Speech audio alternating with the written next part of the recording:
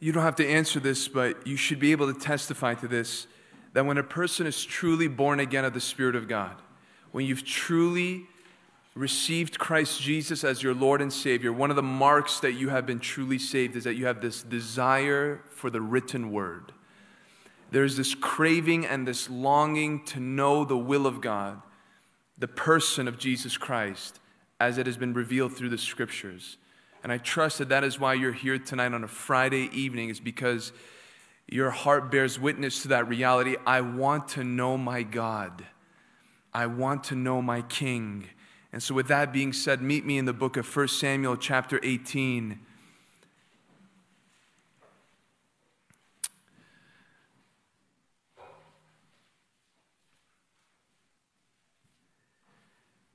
Now, if you recall in our time together, a couple weeks ago when we were in the same book studying, chapter 17 ended in a very interesting way. So I think it's important for us to revisit those last verses because it's important to how it transitions into this chapter of our focus tonight.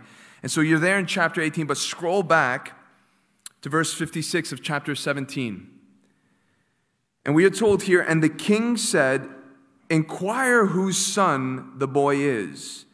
And as soon as David returned from striking down the Philistine, Abner took him and brought him before Saul with the head of the Philistine in his hand.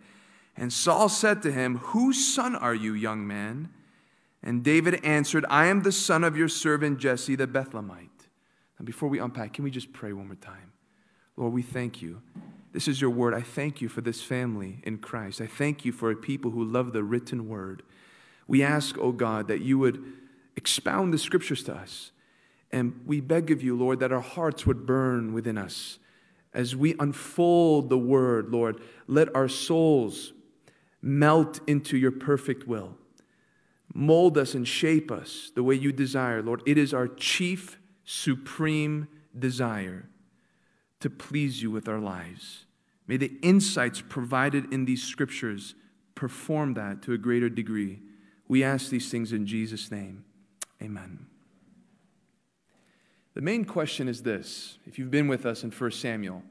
How is it that Saul did not know David when David, not too long ago, was assigned as the court harpist, as a therapist, as even the armor bearer of Saul? And some of you answered it a couple weeks ago. Some of you gave your thoughts, and I want to rediscover those thoughts. So let's have a few hands lifted up. Why do you think it is that Saul, who should have known who David was, did not remember who David was? Any ideas? Yes? Is it possible that the evil spirits that were tormenting Saul were influencing his ability to even remember things or make the right decisions? Quite possibly. Somebody else had their hand up. Gibran. Was it pride? So was it a willful ignorance? Was it this idea of, who is this kid? Very possible. Any other ideas? Yes, Gorgis. Okay. So maybe you both have the same idea there, that Saul, in essence, is belittling David. Who's this young kid? Who's this little boy that did this? I mean, that's one way to give off a hint that you're not very impressed with what he did with Goliath, though you should be. Anything else? Any other ideas? Yes. Yeah, so his mental state again is deteriorating because there is this tormenting spirit that has been unleashed upon him. Sure, TJ.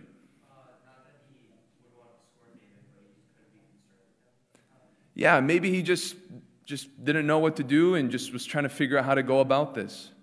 Yeah. Yes, Antoine.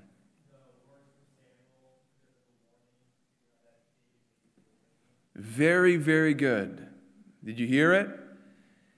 All of those answers were wonderful, and people hold to different ideas concerning this. But what our brother just mentioned is probably the strongest hint to why Saul is acting in this manner. Go back to 1 Samuel 15, and I want you to look here in verse 28 when Samuel the prophet confronts Saul after his disobedience with the Amalekites. What is the warning that was ushered? And Samuel said to him, "The Lord has torn the kingdom of Israel from you this day and has given it to a neighbor of yours who is better than you." I have a hunch that Saul would never forget these words. God has torn the kingdom from you and has given it to a neighbor who is better than you. And a couple of chapters later, there's Goliath. David kills Goliath. David does something that outshines him even concerning Saul with bravery and courage. And I have a hunch that as Saul was witnessing this, something was amplified in his thoughts and echoed down the corridor of his conscience, and it was the words of Samuel. "I am giving the kingdom to a neighbor who is better than you, better than you, better than you, better than you." And he's trying to put the pieces together. Is this the guy? Is this the man that Samuel spoke of? Is this the one? And so now he begins to investigate the boy from a place of suspicion and concern.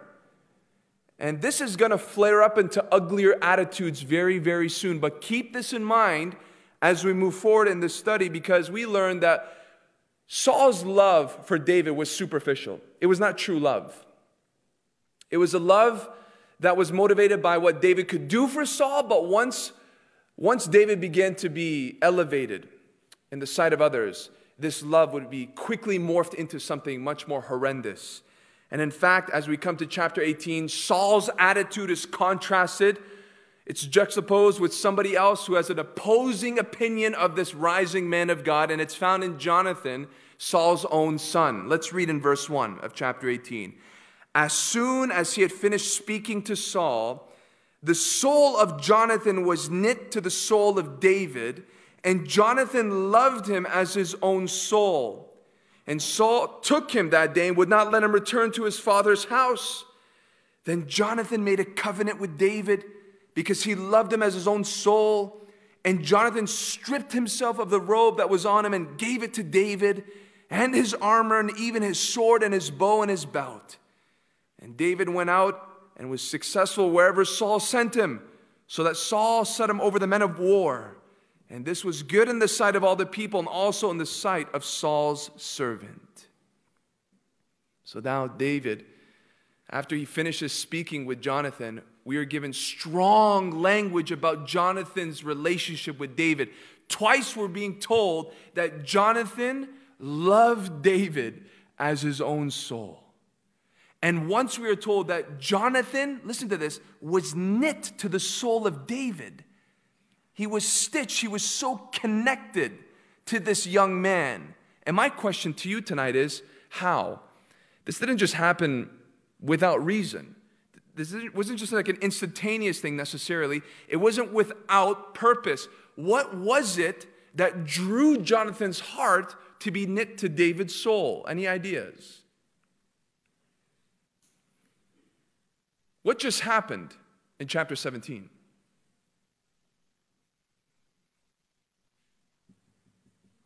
Somebody fell on their face and they were killed. Yeah. Jonathan was a witness among all the other armies of Israel of this wonderful victory, but it was not just a victory. It was a victory motivated by a man who stood for the glory of God. A man who not only was concerned about the Lord's name, but a man who was willing to be a one-man army. He was willing to stand when nobody else stood. And guess what? We learned that about Jonathan in chapter 14. Remember when Jonathan snuck away with his armor bearer without telling his dad, and he seeks to destroy this garrison of the Philistines? And so Jonathan looks at David and he finds a kindred spirit. You're one of those that are willing to stand alone for God? I'm one of those.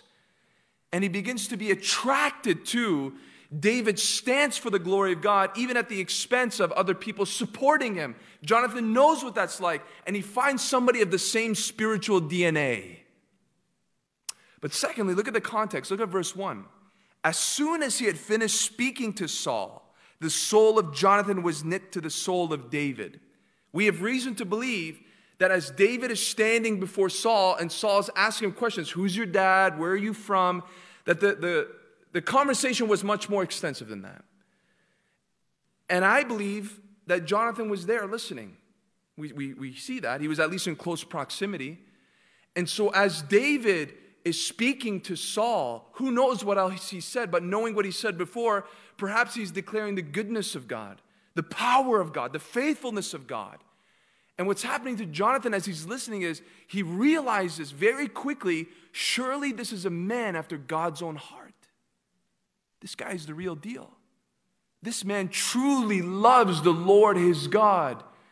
And that attracted his heart. That drew him to David. Here's another person very close to my age, and he is clearly on fire for his Lord. He is clearly set apart and consecrated to his purposes. And so his soul was excited, and he wanted to be in communion with this man. He wanted to be a friend. He wanted to be a close friend. And Jonathan longed to be in deep fellowship with David. Reveals something about Jonathan.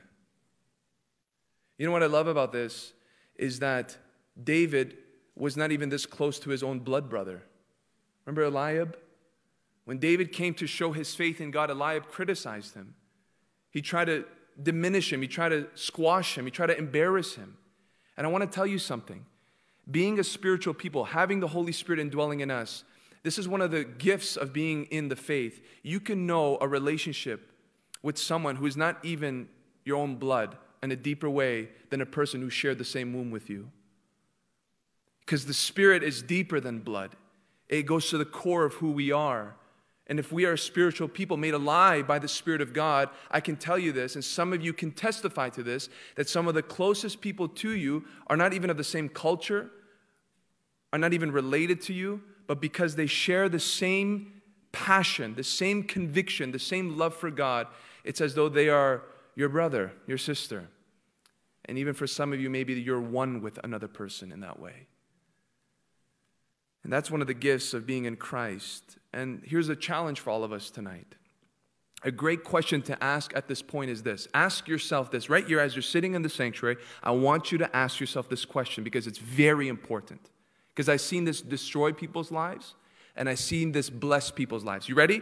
Here's your Bible study question to take with you. What kind of people is your soul attracted to? What kind of friendships are you drawn to? Who are your closest friends right now? Identify them. Who are the people that are closest to you? Now, once you've established that, once you've determined who you feel the most joy with, the most openness with, the most comfort with, the most pleasure with, once you've determined that, ask yourself this: what is it that draws you to them? What is it that draws you to them? Because I want to tell you something. You don't have to tell me much about you. All I have to see is who you hang out with, and I can know a lot.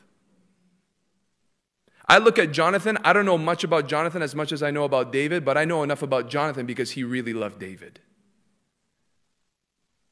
And so ask yourself that. Are you comfortable around, in fact, not comfortable even, are you more excited about being with worldly people than spiritual people? Do you feel like you're more like yourself when you're around lukewarm Christians than you are spiritual people? In fact, are you uncomfortable around spiritual people? Are you bored with spiritual people? I'm telling you, I love you. That reveals more about you than anything else. It really does. It's a humbling thing to ask, but it's worthy to be asked. Now, Jonathan's character is further revealed as we move on here. Because in verse 3, we are told, then Jonathan made a covenant with David. That is profound. That is profound. He made a covenant with David. Why? Because he loved him as his own soul. So because he loved David so much, he couldn't just keep it as a normal relationship. He says, I have to make a covenant with you, bro. I have to make a covenant with you. Now it helps us to understand, what does it mean to be in covenant? Does anybody have an idea what a covenant is in simple layman terms? Generally speaking, what is a covenant? A contract. It's a contract that two parties make with one another. And in that contract, each party is choosing to agree upon promises that they will hold in relation to one another. So if I'm in covenant with Evan, it's because I am making this contract that I will hold to these promises and you will hold to those promises. And this relationship will flourish if we honor these things. Now, that doesn't sound very heartfelt, does it? It sounds more like a business deal than anything else. But it's not. It's actually an expression of binding commitment. Let me give you an example. If you've met somebody of the opposite sex that you are in love with, that you have grown fond of, that you are attracted to, and that attraction grows as you discover that person, what is the ultimate manifestation of wanting to express your love with that individual? Tell me. You want to marry them. You want to make a covenant with them that would bind you together. And that's exactly what David's doing here in a non-romantic way. That's what God has done with us. That's what the Lord Jesus Christ has done with us. Because here's what we're learning from Jonathan right here. You ready? One of the marks of true love is that it manifests in commitment. True love is stronger than just powerful emotions that keep you up at night and give you butterflies when you get a text.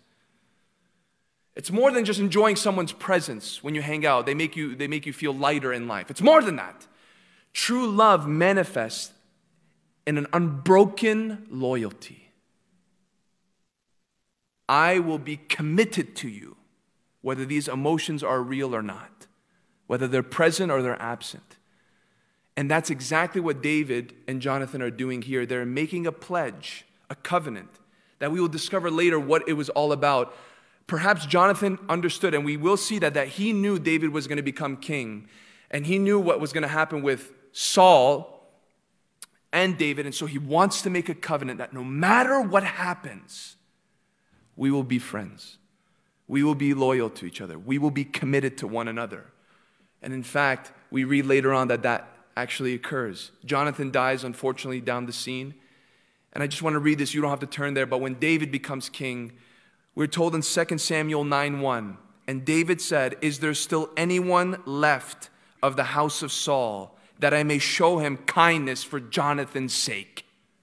Now, between this and 2 Samuel 9, a lot of hell breaks loose. A lot of chaos is caused by Saul, and even later on from his own descendants. But this is how we know David truly loved Jonathan, that despite all of the havoc, all of the chasing, all of the slander, he made a covenant. And so he's saying, I want to bless Saul's descendants for Jonathan's sake. That's true love. No matter what happens, no matter what transpires, no matter what occurs, no matter what you even might do to me to a certain degree, I'm bound to you. And in verse 4, if we have not impressed with Jonathan yet, we will surely be blessed by his sequential actions here. And Jonathan stripped himself of the robe that was on him and gave it to David, and his armor and his sword, his bow and his belt. This is no small evidence of Jonathan believing that David would be the next king. And he's acknowledging that. In fact, he's not only acknowledging that, he's approving of that. He's showing his support of that. He is surrendering. He's surrendering what rightfully, technically belonged to him as the son of Saul. And he's saying to David, I see God's plan. I see God's choice. I see God's desire. And I submit myself to that. Joyfully. I surrender this to you, David. Now, if we've learned that love looks like commitment, as Jonathan made a covenant with David, true love is also marked by this: self-denial. Self-denial. Because that's what Jonathan is doing here. He's denying whatever he might have been told was his right. And because of his great love for God and God's program and his desires, he strips himself of his own comforts, of his own privilege, of his own pleasure even, and he surrenders it unto God. And because he surrenders it unto God, because of his love for God, he can now love David. He can love David. You want to know how you love your wife better? Love God more. You want to be a better friend? Love God more. You want to be a better sibling, a better son, love God more. He loved God, he honored God, he recognized God, and because of that, he was able to transfer that love very easily to David. And that's what it looks like. True love looks like I'm willing to deny myself, as long as it's in holiness, righteousness, and an honorable way to God, I will deny myself and give whatever I need to give in order to bless you. That's what it means to die to self. And Jonathan illustrates that here by these actions. Take what I have and receive it for yourself because I love you and I love God. And I want to do this for His honor and for your good because I recognize God's hand on your life. Now look at verse 5. David went out and was successful wherever Saul sent him. Saul is an exhausting figure to study. He really is. But if there's anything he did right up to this point, it was this. What did he do right? He promoted David. Verse 2 tells us that he took David permanently. Remember, he was in a part-time position. Now you're permanent. Now you're my full-time employee, and I'm actually going to set you over my men of war. Good job, Saul. You did something right, finally. But I wonder if he's really doing it for the right reason. Right? I wonder if Saul is doing it so that people can see what a wise decision he made. I wonder if people would look at Saul and say, what a brilliant man. I wonder if that's what Saul was fishing for by getting David in this position. But regardless of the motive of Saul, God's providence is at work. God's working in the background. And what's more important to study and realize is David's response to this promotion. What did David just finish doing? He just killed what seemed to be an unstoppable foe. He did what no one else can do, including King Saul. And guess what? He was promoted for it. And guess what? He submitted to Saul still. Right? He obeyed Saul. Whatever Saul said, he would do it. Whatever Saul instructed, he would do it. There was no attempt to overthrow him. There was no attempt to challenge his authority. There was no arrogance in him to say, hey, Saul, look, this king thing, I think I'm better at it than you. You're going to tell me what to do? Why don't we switch the roles here? None of that. He didn't do it since he was anointed back when he was a shepherd in the midst of his brethren. He showed no sense of arrogance or pride. And now that he's promoted after a great victory, success did not corrupt his character. And that's a wonderful thing for us to consider. But secondly, there's another attribute of David. What were we told here? He went out and was successful wherever Saul sent him. This man, no matter where you placed him, he did his job with excellence. Again, I know this isn't deep. I know this isn't like, wow, I never saw it that way. But I want to see what the Holy Spirit places in the Word, and I want to know why He put it there. He could have skipped over this. Again, we are told that David was successful wherever Saul sent him. In fact, he was so successful, he was so consistent, whether he was a shepherd or a therapist or a musician or a one-man army or a general over God's armies. No matter where you placed him, he did it with conviction, with focus, devotion, unwavering commitment. And it was so powerful that it was a testimony to everybody else watching. And this was good in the sight of all the people and also in the sight of Saul's servants. Brothers and sisters, please pay attention to this. I know this is a very specific detail, but the Holy Spirit put it here for a reason. God puts a premium on His people showing diligence in whatever they're doing. And you and I, no matter where God has placed us, should strive by the power of the Holy Spirit to do our task, to do what we've been called to do with such love and passion and devotion that we make it very difficult for people to criticize us. Never forget that. That no matter what you do in this life, people will connect it to your testimony in Jesus Christ. You can't separate it. You can't, no matter what you do, everything. I know this will shock you, to the things that you wear. I'm sorry. To the way that you speak, to the way that you conduct yourself. Every single thing is connected to our testimony in Christ. And we should strive to be blameless as David was in this case. Now, up to this point in our study in 1 Samuel, there have been many pivotal moments that have turned the direction of this narrative, and we are about to approach one. Verse 6 now is going to change the whole experience of our reading, because it's going to change the relationship between Saul the king and David the up-and-coming king. David was hired and promoted. News is breaking out what this young adult did on that valley. And verse 6 comes up. As they were coming home, when David returned from striking down the Philistine, the woman came out of all the cities of Israel singing and dancing to meet King Saul, with tambourines, with songs of joy, and with musical instruments. The women sang to one another as they celebrated, Saul has struck down his thousands, and David his 10,000s. This will now lead Saul into a frenzy. This is the crossroads in Saul's life. If he was bad now, he just went over the cliff, as we're about to discover. And unfortunately, in his case, there's no turning back. He went from 0 to 60 in a matter of a night. But before we explore that, realize this celebration, and I want you to closely examine the song and ask yourself, what's missing from this? Thank you. Saul has struck down his thousands and David his tens of thousands. I see Saul, I see David. Where's God? Some worship song. Well, no, they're just honoring them. Well, I want you to compare this great victory that Israel experienced with another great victory that they knew back in their infancy in Exodus 15. When they were pulled out of Egypt, they crossed the Red Sea on dry ground. We are told of another group of women, just like here, but they sang differently.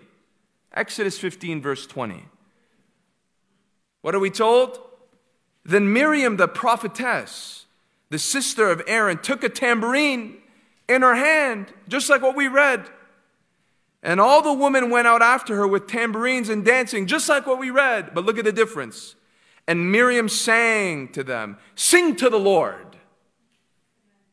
Sing to the Lord, for he has triumphed gloriously. The horse and his rider he has thrown into the sea. What a difference. What a difference. Another great act of God, but the focus was solely on the Lord himself. What's the lesson here? You have to remember that this is a reminder that we are so very subtly able to lose our focus and to lose our acknowledgement of God behind all our successes. It's very subtle, especially after much time goes by. And we are capable of attributing what solely belongs to God, and we give it to man, and sometimes that man is me. And so it is our responsibility and our discipline to see past the human vessels, to see past the human instruments, to see past the things in this life that God uses to move pieces, and to see God. This is God. This isn't man. This isn't a man's gift. It's not a man's leadership skills. It's not a woman's abilities. It's not her charisma. It's not anything. It's God. It's God. And we see the opposite here, which I believe reveals the spiritual condition of Israel at this point. It wasn't very good, but that will hopefully change. And although this song wasn't very sanctified, this song would have a sanctifying purpose, because the Bible tells us, you don't have to turn there, in Proverbs 27:21, that a man is tested by the praise that he receives. One of the ways that God shows us what we really are made of is when praise comes our way. You and I cannot control what people say about us, whether it's good or bad, but we can determine what we will do with it. And we're about to find out that this is going to test Saul, but it's not just going to test Saul, it's going to test who? Who's it going to test? David. David was this obscure farmer who probably hasn't seen this amount of people in one place in his whole life. And he went from an unknown, so unknown and so ignored that his own dad didn't recognize him as a potential king when he was the candidate as being a son. He still didn't even bring him into the room. To a place now where he turns on the radio and he hears this song because it's a top hit. Everybody's talking about David. Not only are they talking about David, they're elevating David's success greater than Saul's. David, what's going to happen to you? This is overwhelming. And let me tell you this. I believe with all my heart that David was in a safer place when he was experiencing the adversity from his own brother than in this moment when he was being faced with the praise of these women. Because pride can do way more at a quicker rate to destroy your soul than persecution ever will. Praise can poison your mind more than hardship ever will. And so David passed one test when his brother tried to discourage him and he moved forward trusting in God. Here's his next test. What are you going to do now when everybody loves you? What are you going to do now when everybody talks about you and compares you? The greatest worship leader that I've ever heard, the greatest preacher that I've ever heard in my life. What is going to happen to your heart? The greatest businessman, the greatest artist, the greatest whatever, the most beautiful. What are you going to do? I think David passed. You know why? No record of his reaction. It's like water off a duck's back. It's as though nothing happened. He heard it, obviously, but it didn't do anything to him. He just continues to do what God's called him to do, as we're about to find out. So David passed the test. But man praising us is much more profound as a test than we might imagine. Because we're not only tested, listen, pay attention. We're not only tested when praise comes to us. We're also tested when praise goes to another in our presence. We don't think about it that way. Praise is not just a means, it's not just a crucible for our own hearts when it's directed towards us. Praise is a test when in the presence of other people praising someone else, what happens to you? Because that happened to Saul. And guess what? He failed the test. Verse 8, and Saul was very angry. And this saying displeased him. He said, they have ascribed to David 10,000s, and to me they have ascribed thousands. And what more can he have but the kingdom? And Saul eyed David from that day on. So I can just picture this as, I wonder if they came in together. Here's Saul, the army is lined up behind, and David is right behind Saul. And as they're walking in, these people are throwing confetti or whatever, rice, I don't know. And they're dancing and twirling, and it's being echoed in the streets. And there's David awkwardly as a farmer boy. Okay, this is wonderful. And here's Saul trying to put on a smile, and inside he's being eaten up. Are they actually saying this about this kid? I was reading the Gospel of John this week. I'm currently reading it in my devotions, and I brought this up on Wednesday prayer night. I was taken aback by John the Baptist's response to his own disciples when they heard that Jesus was baptizing more people than John. In fact, let me read it to you exactly what they said in John 3:26. And they came to John and said to him, Rabbi, he who is with you across the Jordan, to whom you bore witness, look, he is baptizing and all are going to him. All are going to him. So John had Friday night Bible study, and he realized half of the people that usually attend are not there anymore. And somebody comes up and they say, hey, John, you got to realize people are going, they're listening to another person because they're just being blessed by him, and they're all going there, and they're bringing it up because they're concerned. And this is John the Baptist's first answer. This is how he responded to their anxiety. Verse 27, John answered, a person cannot receive even one thing unless it is given him from heaven. What a man of God. John, they're all going. They're leaving. Your ministry's dwindling. You know, guys, a person can't receive even one thing. Whether that's praise or whether that's people. He cannot receive one thing unless it has been authorized by God. What are you worried about? See, that is the essence of true humility. You want to know how you can arrive to true humility in a way that liberates you from these fleshly concerns? Be convinced that everything you own and everything that you are has been given by God. Be convinced of that, rehearse that, preach that to your soul until you really believe it, until to the point where it's a reflex when there's something that might challenge what you think is your identity or your purpose in life. What kind of man would Saul have been if we read the same words that we read of John the Baptist's reaction? They both faced the same thing, More people were being baptized with Jesus than with John. More people are praising David than Saul. Two polarizing different reactions. One is saying, how can this be? The other one saying, praise be. This is God. This is about God. And that's why later on he says, now my joy is complete. As long as Christ is getting the glory, as long as Christ is getting praise, that's not a competition with me. And if Saul was really a humble man of God, he would have looked at this and said, God, if this is the next one in line, praise be to your name. May you give me the grace to disciple him and teach him what I know so that he can be a successful king for your kingdom. If there was anybody that was supposed to be challenged, if there was anyone who should have had a bitter protest or resistance, it was Jonathan. Jonathan was the next one in line. Saul, you're already there and you got to leave anyway. Jonathan was the one who had his whole future ahead of him, but Jonathan had something different than his dad. He had a kingdom mind. And so he was not intimidated. In fact, he rejoiced. This man, the complete opposite, and it's about to kill him. This man is going to experience a very slow death starting here.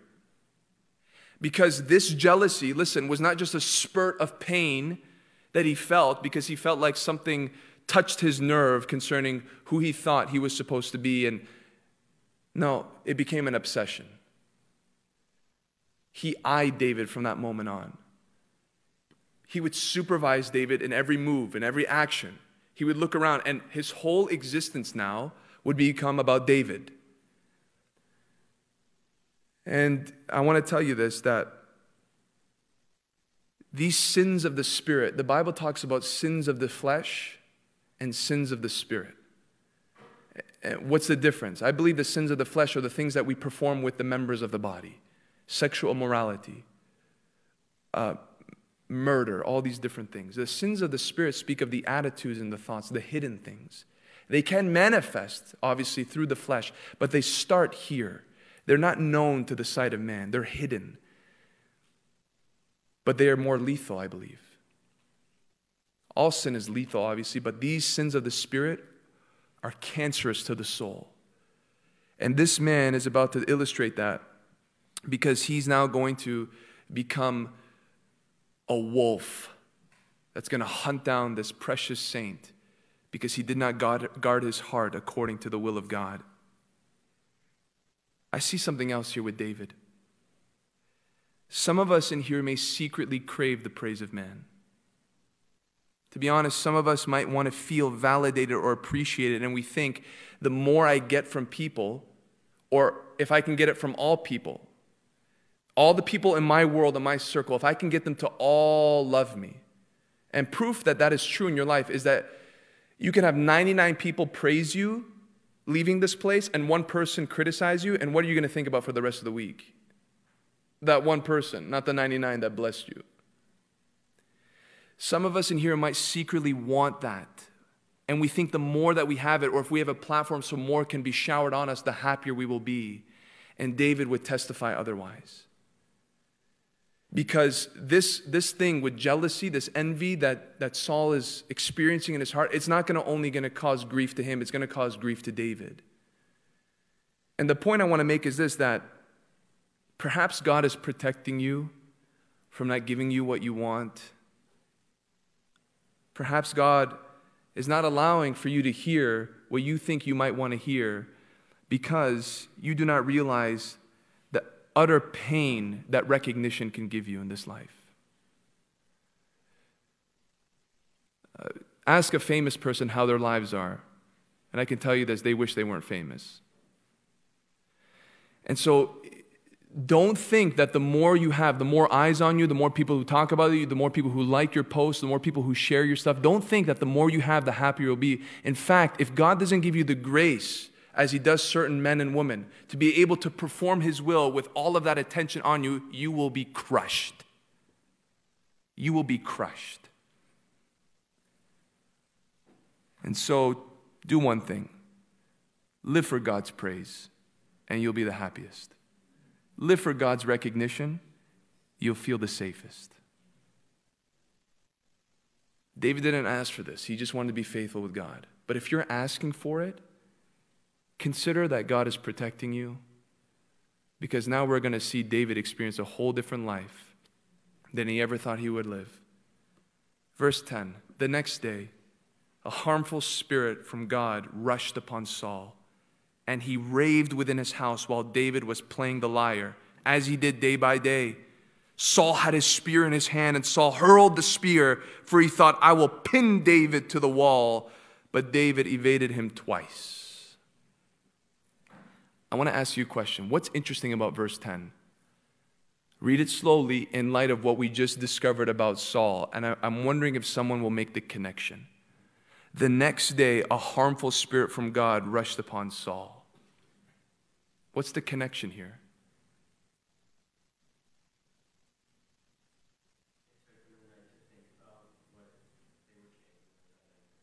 Okay, so obviously he was still meditating on what was just happening, but what does that have to do with the evil spirit? Jealousy. Listen to this. This connection is not by accident. Out of all the times where this evil spirit could have rushed upon Saul, it happened at a particular moment. And where it happened was when Saul had decided to harbor jealousy and hatred in his heart. This is a serious warning, so pay attention. Saul did not deal with what we should deal with when we see sin budding in our hearts, when we feel those ugly feelings, when we feel those ugly emotions, when we are visited by envy or pride or jealousy, and we don't quickly come before the Lord. In fact, when we harbor it and nurture it, you know what happened? That excited the evil spirit to work in Saul.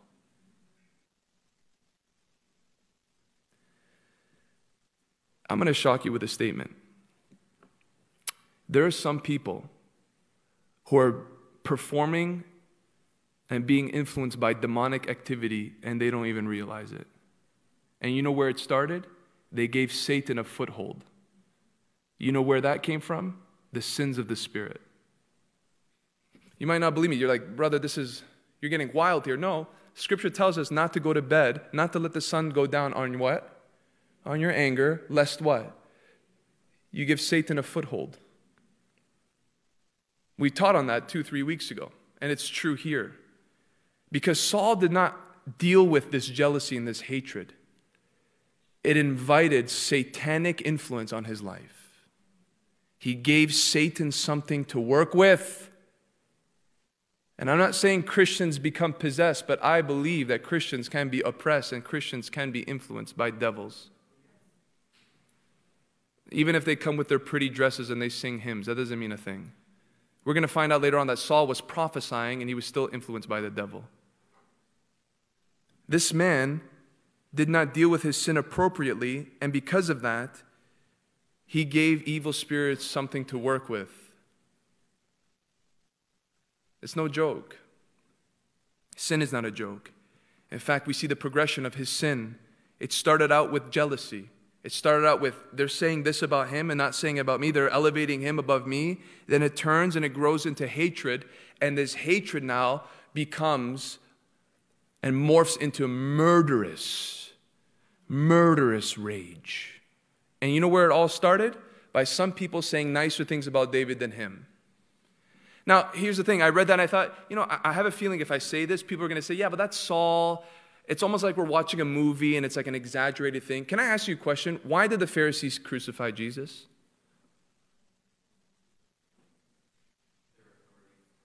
Their authority was threatened? Sure. Jealousy? Anybody agree or disagree with that? Pilate made a lot of wrong decisions, but if Pilate had anything right about him, he discerned the heart of the Pharisees. And we're told in Matthew 27:18, for he being Pilate knew it was out of envy that they had delivered him up. It was so obvious that Pilate's like, they're so jealous of Jesus. And Jesus even knew that. Remember that whole thing about John and the baptisms? Jesus getting more people to come to him and his disciples to be baptized? You go to John 4, and it says that the Pharisees heard that Jesus was baptizing more, and so Jesus leaves that region. So why do I bring that up? Because from old to new, and there's examples in between, we have to be honest about ourselves and the capability of the wickedness that we can reach to if we are not restrained by the Holy Spirit. Oh, we're in the 21st century and we have all these pretty things and Teslas and iPhones, and we're not barbaric. Watch what happens when the Holy Spirit restrains His presence on the earth. It will be the closest thing to hell. And this is a world with restraints. Governmental restraints, the salt of the earth, the church, and all these different factors that are restraining. Pull up these restraints. That's why this cry for defund the police is there. You think that's just political? It's demonic. It's a restraint in society that God has ordained, Romans 13. And what the enemy wants to do is pull the restraints that God has ordained on the earth. Why? Because we are animals apart from God's restraining grace. And we see that here. And listen, I want to say something that will shock you. You can have professing Christians become animals.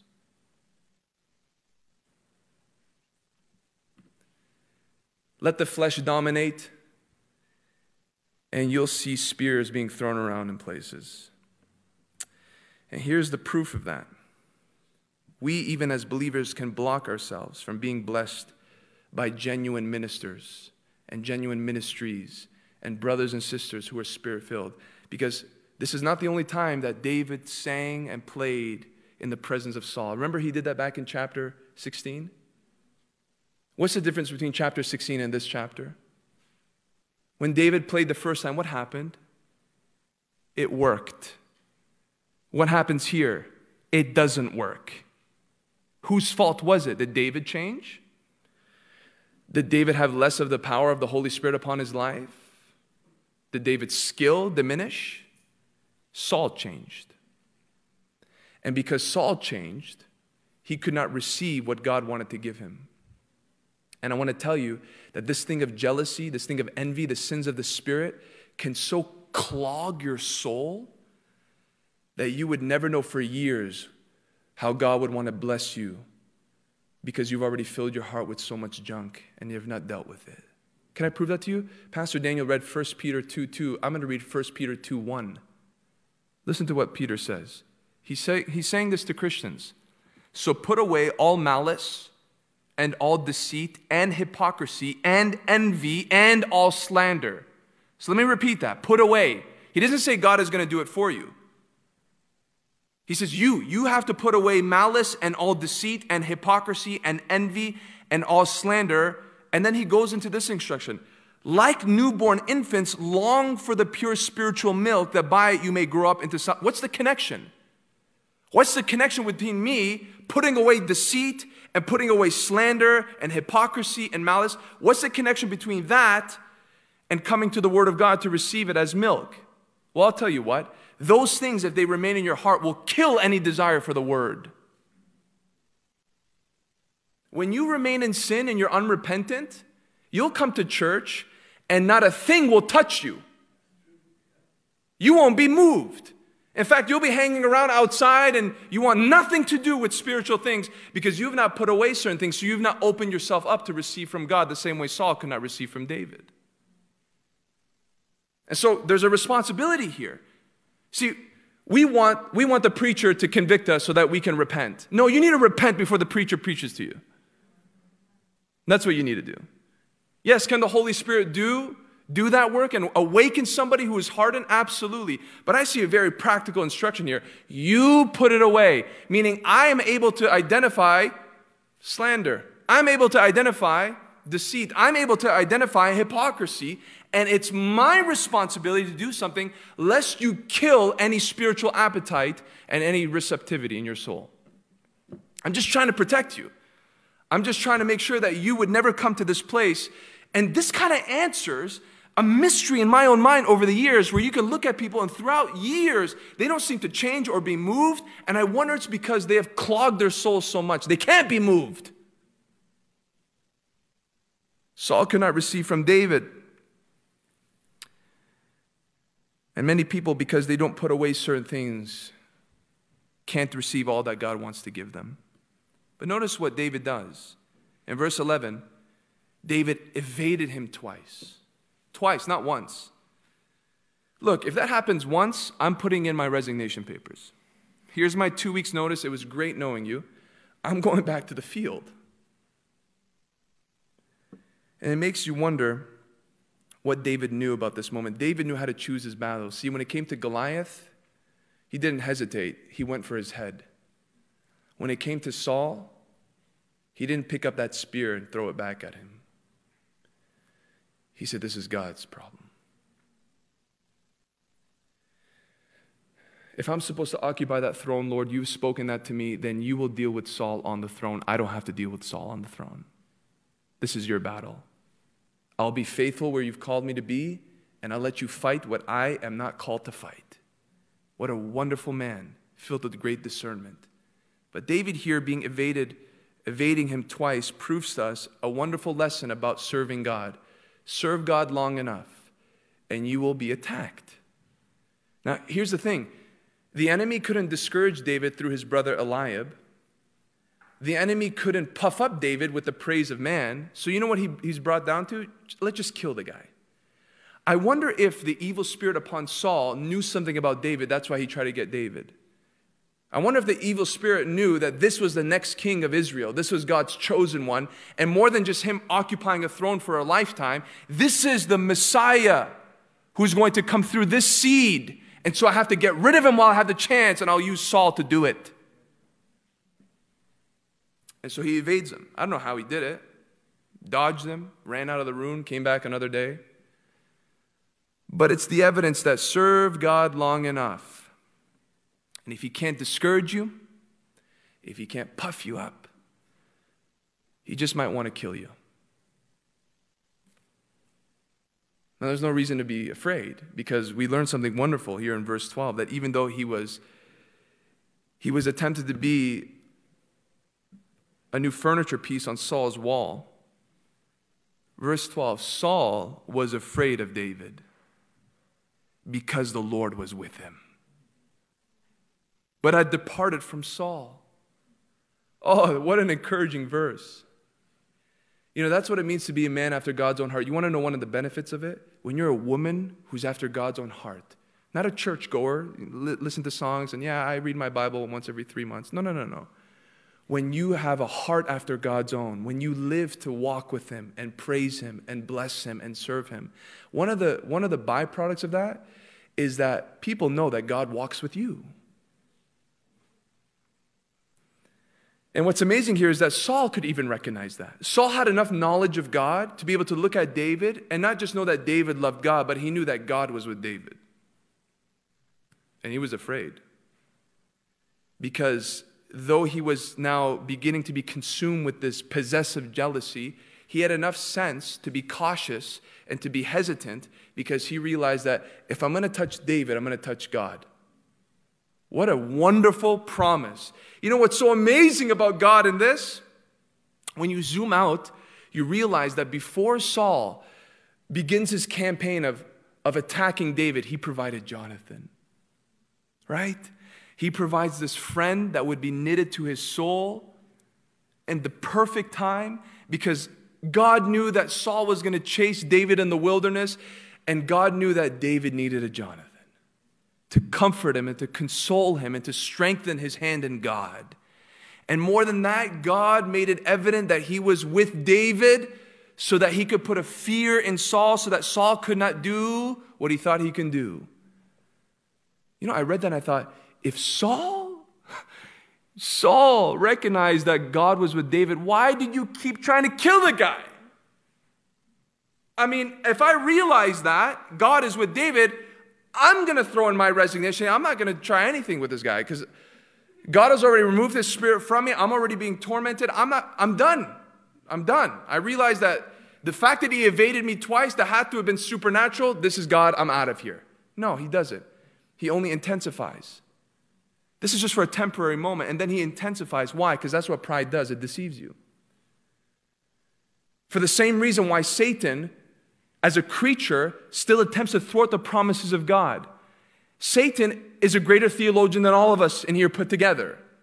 Satan knows the end of the book. Satan knows what's going to transpire, and guess what? He still attempts to derail God's prophecies. Why? Because that's what pride does. Pride convinces you of things that are illogical and not reasonable. And that is where Saul is headed. Saul now, because of his pride, he wants to praise a man, mixed with his jealousy and his envy, he's going to become a monster, and not just in a way in which he's going to become erratic. He's not even going to think straight. And so he says, God is with him, but I'm still going to kill him. But he does it differently. He doesn't try to kill David right off the bat, and he doesn't even fire him completely. You know what he does? He demotes him. He puts him outside of the courts, and he says, I'm going to put you over 1,000 men. Why do you think Saul did that? I mean, we heard one reason, but give me another reason. Why do you think Saul removed David? Verse 13, so Saul removed him from his presence and made him a commander of 1,000. And he went out and came in before the people. Any idea why Saul did this? Okay, that is one of the answers, and we'll get to that. David got too popular. He couldn't get rid of David altogether. There would be an uproar for the same reason why the Pharisees didn't try to arrest Jesus in public. And for the same reason why they didn't condemn John the Baptist's ministry lest they be stoned, because they perceived him to be a prophet. Good. Any other reason? Very good. The presence of David maybe convicted him, definitely put the fear of God in him. And so he's the guy that is walking in sin, and he's out in public, maybe where he shouldn't be, but he's out in the streets, and here come some people from church, and they realize it, so they put their jacket over their head and they walk into the other side. Yeah, sure. Yeah. Yeah, so he wants to keep a distance, but he also wants to watch him from a different place, sure. That's another point. That's going to come next week. He has a different strategy. I'm not going to kill him, but I'm going to put him in a vulnerable place so that the enemy will kill him. So he's becoming very now conniving and sick. Yes. One of the reasons could be, like, in 2 Samuel, we see, like, David was in sin because of his own laziness. So Saul being in the sinful state, staying at home, not really being in war or anything. That's just more of a complacent sinful state. Yeah, and it could be. It could be that he's getting complacent and he's not wanting to do what he's called to do as a leader.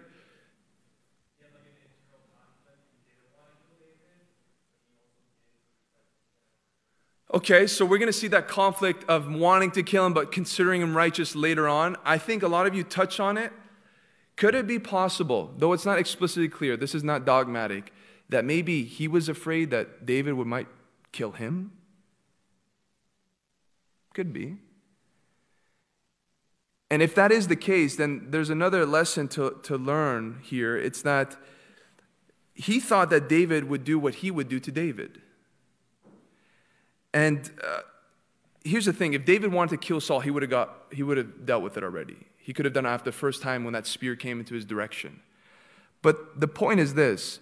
Saul was tormented in another way, because what he was willing to plot against someone he believed needlessly that they would do to him. That's one of the fruits of being a wicked person. That's one of the fruits of being a person in the flesh, that you begin to now be haunted by the possibility that because you yourself are willing to go to certain extents, what would hold other people back from doing the same to me? Does that make sense? Do you think thieves are comfortable with other people in their home or with their possessions?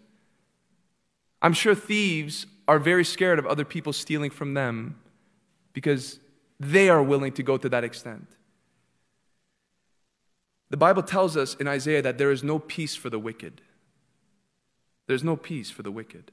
There's no rest. There's no solemn calm. There's none of that. And this man didn't have it. He knew that God was against him. He knew that David could come against him in revenge. He didn't have a sense of security, because when you live in sin, you open your heart up to great anxieties. There is no peace for the wicked.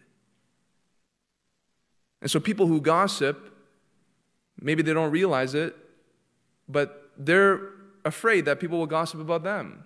And if you gossip with somebody, I promise you, that person who gossips with you most likely gossips about you. Just to give you a heads up. Same with slander, same with any sin. And this man, because he plotted to kill David, he believed that David was capable of the same, though it was not true. But it's very difficult for wicked men to think spiritually and to think that it's possible for somebody to extend mercy, because they're not willing to extend mercy. But secondly, our brother mentioned it, Saul didn't go all the way with getting rid of David because the guy is loved. Look at verse 16. We're told here, but all Israel and Judah loved David. So here's the thing. Saul's not being merciful here by saying, David, I'm going to get you outside of the courts. He is pushing him outside of his proximity. He doesn't want him near him. He wants him out of that court. But he didn't do it to the extent where the people would question Saul's decision. So I believe here that Saul is even trying to preserve. He's tormented in a different way. He's like, I want to get rid of the guy. I want to kill him. I want to make him another picture frame on my wall. But I can't. God is with him and the people love him. So what am I going to do? So he strategizes and he tries to say, okay, go over there, let the enemy kill you. Then I can hold on to the praise of people. They can say Saul is great because he chose David. Here's the next point. Not only does living in sin cause great anxiety, but living for your own glory is very exhausting. It's very exhausting. The facade that you have to put on, that you're spiritual, the energy to conceal your hypocrisy so nobody who knows who you really are. You got to always examine your stories so that people don't see how you really talk and what you really enjoy. It's sin. So you have to manage your social media. And then you got to manipulate people and you got to strategize.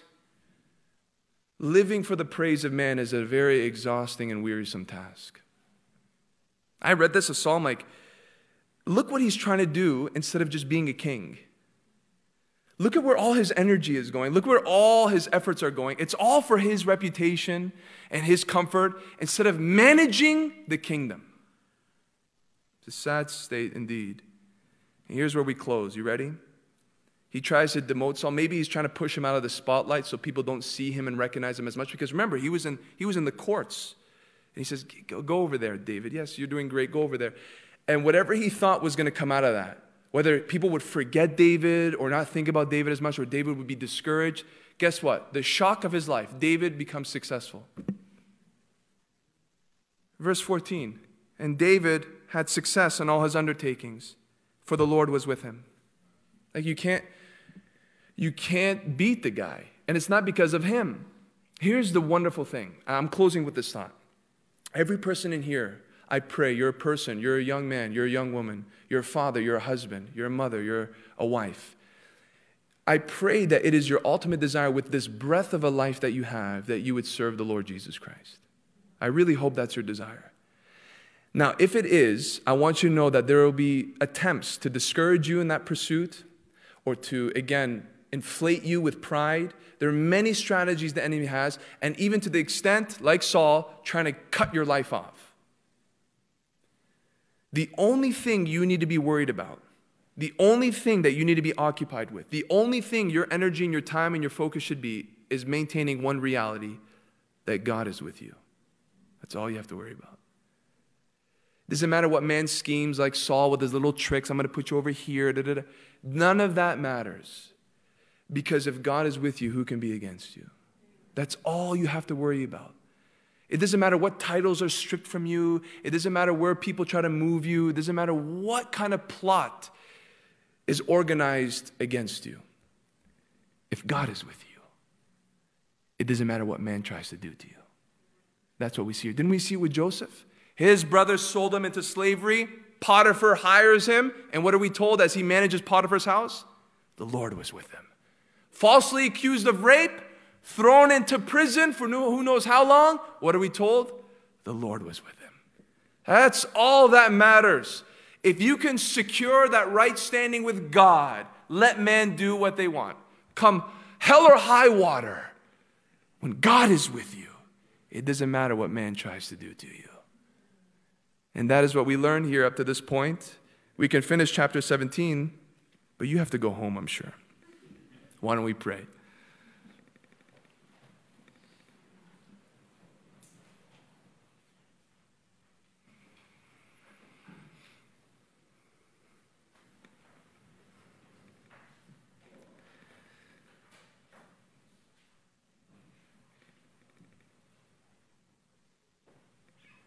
Heavenly Father, we thank you for this Bible study. We're amazed at your wisdom. Our hearts are made alive in your presence tonight. Lord, we see that you have clearly given such things to us to encourage us in the new covenant as we walk with the Lord Jesus Christ. Lord, we thank you that your word surely is a light unto our feet. It's a guidance to our path. Surely it is supernatural. Surely it is your voice. Surely you speak to us through your word. Lord, we feel and we sense and we're overwhelmed by your wisdom tonight. And we worship you in light of the revelation that we've received at this feast. And Lord, we ask that it would be applied. We ask that it would be one with us. We ask that it would be lived out for your glory, God. Help us, Lord, remember these truths. And help us, Lord, apply them to the certain things that we might have forgotten or neglected. Lord, examine our hearts. Lord, test our hearts. And Lord, be pleased with what you see in us. See if there be any wicked ways in us. And be pleased, oh God, to deal with it if you discover anything that is contrary to your will. We ask that your hand would be upon every person who's watching, every person who's in this place. May we all succeed in our service to you. And we worship you in light of these truths. We thank you that you've spoken in Jesus' name. Amen and amen. Can we stand and worship the Lord together as we close?